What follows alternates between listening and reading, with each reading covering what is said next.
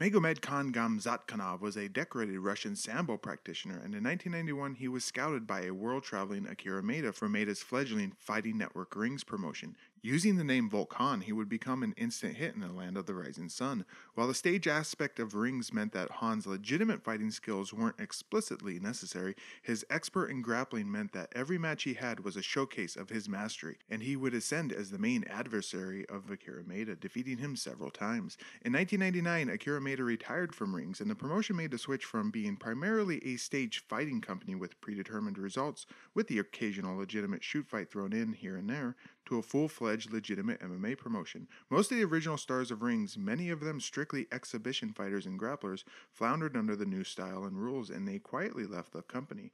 Volk, though, stuck around and had a better go of it than the others. Taking into account his record post-Maeda retirement, he stood at 10-3, with a good run in the 2000 King of Kings tournament, only losing to Minotauro Nogueira in the semifinals.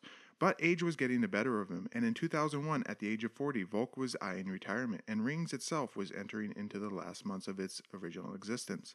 This brings in Yoshiaki Fujiwara. Fujiwara was trained by legendary catch wrestler Karl Gotch, and so assuredly, Fujiwara had a legitimate pedigree. He wrestled for New Japan Pro Wrestling through the 70s and early 80s, but in 1984, Fujiwara and a slew of other top talent left New Japan Pro Wrestling to a new promotion called the Universal Wrestling Federation. The UWF in its beginning inception was just another typical pro wrestling promotion, but with a core of martial artists and catch wrestlers making up its roster, a new style was quickly developed, one that would be monikered shoot style. Fujiwara appeared in the various forms of the UWF, but in 1981, the last incarnation of the UWF, Newborn UWF, imploded, and a great splintering of shoot style occurred, with the differing ideological applications of shoot style leading to 3 new promotions being created. Nobuhiko Takada, entering megastar status at the time, formed the UWFI. Akira Maeda, viewed as one of the only true shoot fighters in Japanese pro wrestling, created the Fighting Network Rings, and Fujiwara, well, he pretty much remade the original UWF with just his name on it, Pro Wrestling Fujiwara Gumi.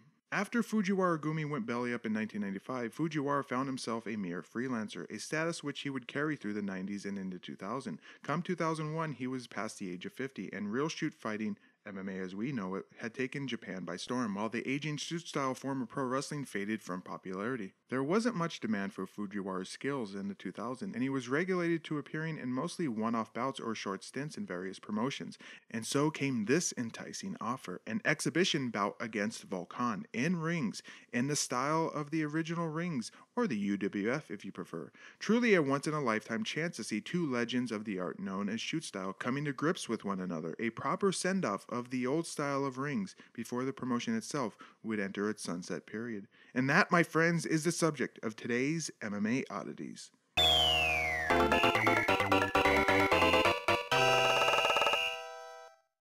Hello, fight fans, and welcome to another MMA Oddity. Today, we're going to be watching 2 of the old guard of shoot style, Volk versus Yoshiaki Fujiwara. This one is going to be fought in the style of classic Rings. Rings at this time was in full swing of its switch to MMA after 1999. Most of the original roster of shoot style exhibitionists were gone. Some of them tried to stick around, like Andrei Kopylov, and a couple others that don't spring to mind right at the moment. Volk was one of those guys. He was doing better than most, but most of the old guys were gone.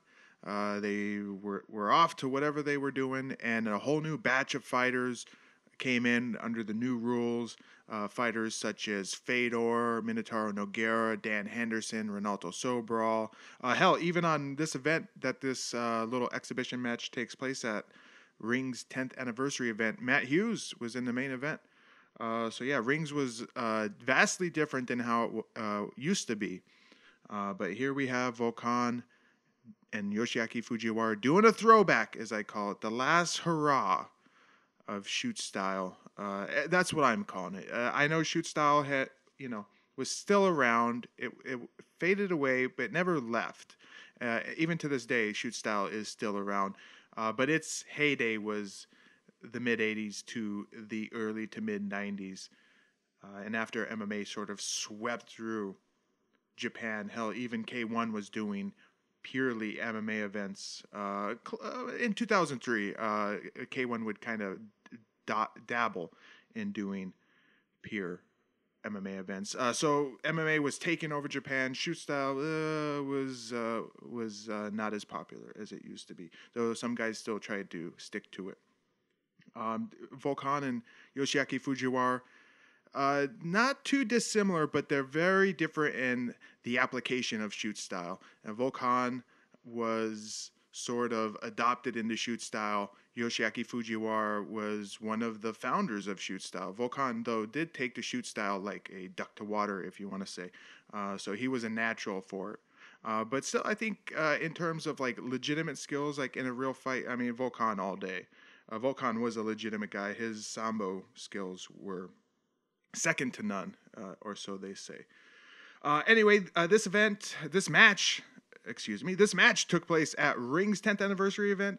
I'll tell you a little bit about it. This match took place at the Ring's 10th anniversary event, and that was held on August 11, 2001 at the Ariake Coliseum in Ariake, Japan. Volkan was 40 years old for this one, and Fujiwara was 52 years old. Interesting note, these two men, geezer tidbit, these two men had very close birthdays. Volkan was born on April 5th. Make that April 15th, and Fujiwara was born on April 27th. Not much more to say. I'll press play, and let's check this out. Here we go. This was a blink and you miss it match on the Ring's 10th anniversary. It was held kind of before the midway point, and it's not a very long match. So definitely blink and you miss it. I think this was like a near 3-hour event. So it was quite a big event. There's Fujiwara looking like Fujiwara, old. I wonder if he got top billing in this match. I don't think he did. I think he respected Volkan enough to know that Volkan was, other than Akira Maeda, Volkan was Rings. And he quickly assumed that role after coming in. And I think generally the Japanese fans of Rings loved Volkan. Volkan there looking okay. He's looking a little old. He looks 40. A little soft, but I think, you know what, he kind of has like a Chael Sonnen type body before Chael Sonnen started to add abs. I would definitely look at Volkan and say, now that guy's got a fighter body if he was a pure mixed martial artist. Lean enough, some muscle, not overly muscled. But here we go. Volkan, from what everyone says about him, just a classy, easygoing guy. He goes in for a leg there. Fujiwara's defending. I don't know how this one ends. Ooh, nice little roll there. So I'm genuinely interested in seeing how they do this match. And I'm interested in hearing how the fans react to this because, you know, the Japanese fan, their tastes were changing. One of the reasons why shoot style went away, because I think there was a thirst for legitimate, real competition, not only in Japan, but many parts of the world with the rise of MMA. And here we go. Fujiwara is trying to lock in an arm triangle. He's in mount. He jumps over to side control. Nope, but he lost it. He gets a head scissors here by Volkan, who maybe is transitioning into an arm bar here. He falls back for it. Not much effort, though, on that. I think he could have, if it was a real match, he probably could have got it. Fujiwara here is in guard. There's a leg up, triangle choke attempt. Oh, Volkan, I don't think is really known for triangles. He's going to secure that leg to try and control Fujiwara here. Hey, let's go with the triangle. So yeah, shoot style was huge. I think it was really big right on the offset because of the roster that the original UWF had. You had Kira Maeda, Kazuo Yamazaki, Nobuhiko Takada, Satoru Sayama, Fujiwara, and a couple other guys that their names are eluding me right now. But it was pretty big on the onset. Oh, a little stomp on the thigh there.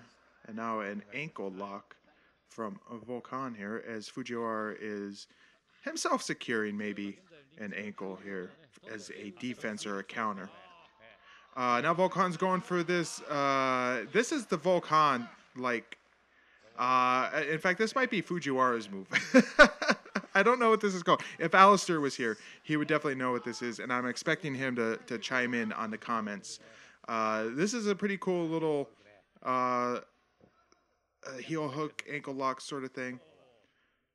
Definitely very different applications in shoot style. There's a heel hook by Fujiwara. Fujiwara, Carl Gotch trained, catch wrestling. Lots of inventive moves. Volkan, more of a bread and butter guy with arm bars, heel hooks, and stuff like that. Fujiwara, I think, was known for lots of crazy stuff. He's looking gassed already. Fujiwara. Crowd gives him a round of applause for that. So, in the scheme of rings, I wonder how this fight was promoted. Was it just promoted as a exhibition grappling match? Because that's all it is. Did the fans think this was real, or did they know, like, hey, we have all these other young guys out here punching their brains out, and we got these two older guys that are just sort of grabbing each other? Did they know this was a work? But that's okay. I think the Japanese fans could admit to themselves, like, hey, it's okay that this stuff isn't real.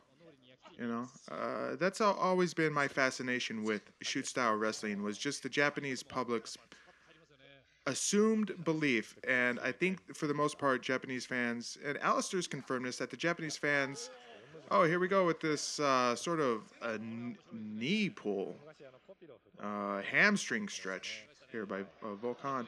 There was a straight sort of heel hook there from Fujiwara. The Japanese fans did always think that shoot style was real, but when shoots were happening, it was a different energy, and they sensed that there was something slightly different about it. But they were still under the belief that all the shoot style stuff was legit. Maybe there were some Japanese fans out there that knew, that were in on it. So anyway, just an interesting topic, I think. Japanese shoot style, interesting stuff. You could talk about it for days. Whoa, there's a sort of toss, not really a toss, a trip. Oh, we've cut ahead. I guess there was some boring action. So this card was so stacked. The event was so long. Actually, it's not a very good event. He's choking him out here. This event had a lot of decisions, if I recall. But Volkan is rolling here to keep that neck secured, but he's lost it. So they've whittled this match down. I wonder how long it was originally. Maybe it was post 15 minutes. We get a abridged version of this match, and that's sad. I would have liked to seen this in full. Or maybe they just cut out a part where Yoshiaki Fujiwara took like a 5-minute nap. Maybe that's what they cut out. Yeah, so I'm not a big fan of this event. Oh, and a bell rings there. Maybe this was like one 10-minute round or one 15-minute round. The match is over there, and I think it's going to end in a draw. So Fujiwara, that fucker couldn't even put Volkan, who was pretty identified as the man of rings. Volkan carries him around here. Fujiwara couldn't even put over Volkan. That's terrible. But, Fujiwara is a legend. His star was fading, though. He was getting old. And there we go. That's the end of that match. Now we get to hear from Fujiwara.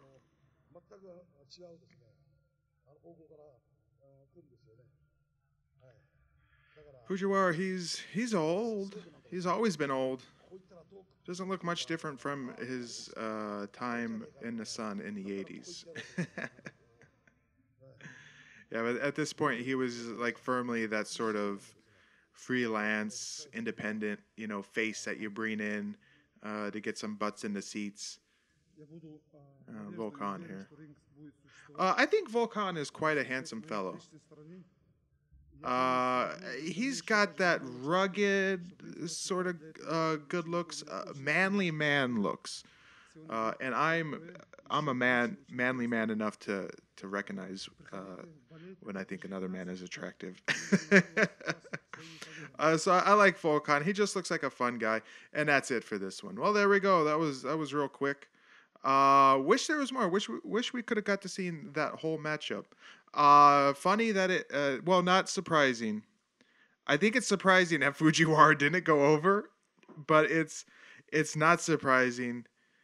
Well, let me rephrase that. It's not surprising that Fujiwara didn't go over. So I didn't expect Fujiwara to go over in that match, but I also didn't expect him to be able to weasel out a draw. But maybe it was a respect thing. Maybe maybe Volkan himself sort of said, well, we should do it a draw. So I don't know what's behind it, but I think Volkan should have went over. Volkan should just submit it. But that's me. That's my opinion. Anyway, let me know what you thought about this MMA oddity, just in terms, I guess, of its placement on the rings, a legitimate rings card. They have an exhibition match. I think anything like that ever happens at legitimate events where they have an exhibition match, that would count as an MMA oddity, in my opinion. Also an MMA oddity just because Volkan versus Fujiwara, the worlds collided. And everybody was all right. So make a comment.